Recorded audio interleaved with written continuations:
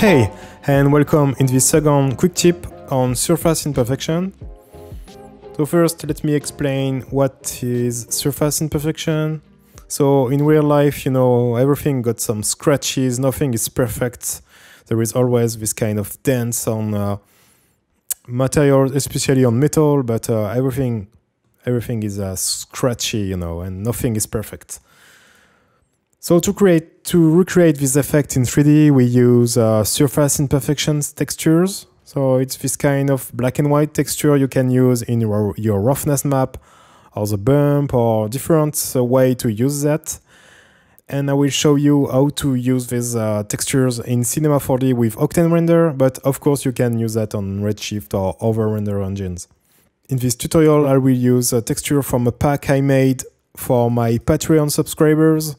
So the pack consists of 50 textures made on Substance Designer by myself, and everything is tileable and in 4K. The textures will be available in the resources access tier on my Patreon, and also in this tier you will get access to the cyclorama generator, for example, and more in the future, of course. The texture will be free to use in your personal and commercial project as well. So let's go in C4D and check what we can do with these textures. So I've put everything in my content browser and I made some example to show you what we can do with that. So as you can see, we get this sphere with a lot of scratches on it, and you see this kind of stains and really different textures you can get. So it looks really complex directly, but we just use one simple texture in it. So it's really easy process, and you can get some really nice results directly. I also made this material with 3 different textures. I just mixed this one and this one. And I used another surface imperfection to mix both. So it's really looking really complex with just three simple textures. So let me show you how to create this kind of material. So first we start with Octane Universal Material, and we are going to open it in the node editor. And on the roughness channel, we are going to put an image texture tag. Image texture nodal, and we are going to import our texture in it. When you import surface imperfection like this one and black and white textures like this, you will have to put your gamma on 1 so you can use the whole range of the picture. So let's put another one to try. So as you can see, it creates some really nice effects on the roughness. So you see, it creates some really cool effects. We can put that on the bump too, but no, it's too strong. So let's reduce that with a color correction and put 0.1. So it's way better now. You can use the information on the metallic too, and let's put the albedo on black or something different.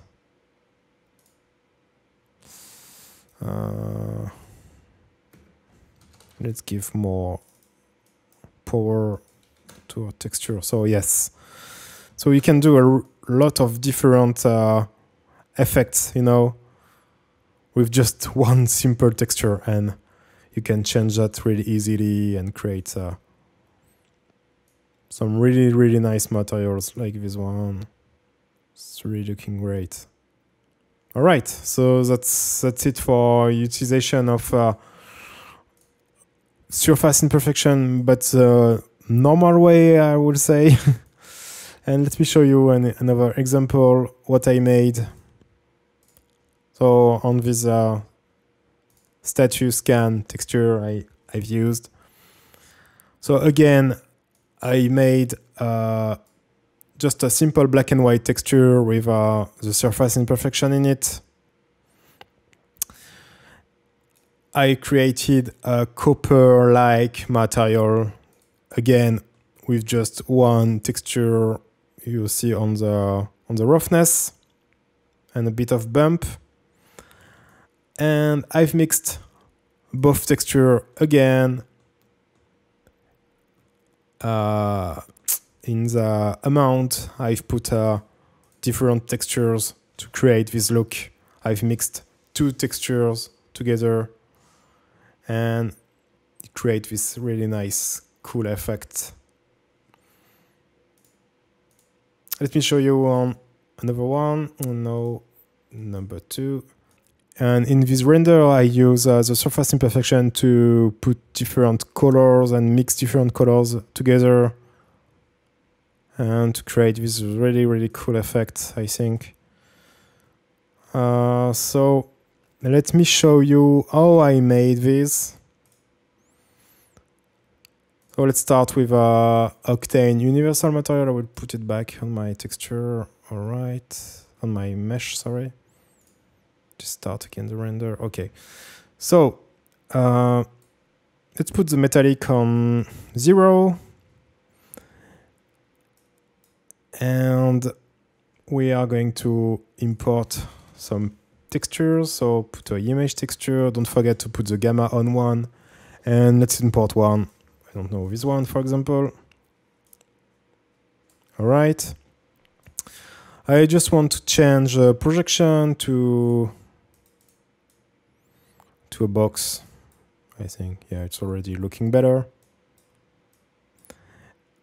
And we are going to colorize this texture. So let's put a mix. And in texture 1, let's put a RGB spectrum and another one RGB spectrum. Oops, RGB, RGB, all right.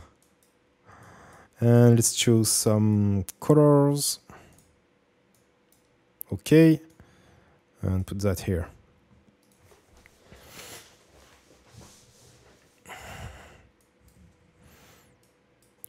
So what is going on here? The mix texture use the information in the surface imperfection texture.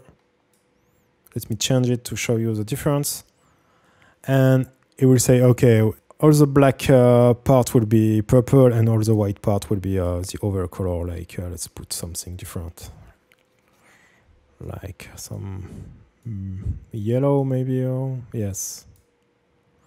So as you can see right now, the mixing is not really perfect. So let's add a color correction and give more contrast. And directly with just some contrast, you can create some really different effects. So it's really cool. So how to add another color to that? So let's duplicate everything. And this time we are going to put this mix texture in the texture 1. Let's delete this one and put a different color, like let's say this one. Again, let's put that in the albedo and change the texture. So it's really, really simple. Something different, like this. All right. Give more or less.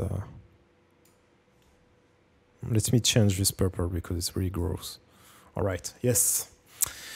It's really looking great. Now, we are going to mix our two roughness maps. So let's put add and oops.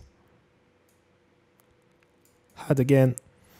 So now we got our two roughness maps mixed together. And we are going to use that as a roughness. Why I say roughness, I would say surface imperfection. So let's connect that to the roughness. So it gives more roughness to our texture. Let's move that here, yeah. Let's change some, make some adjustment and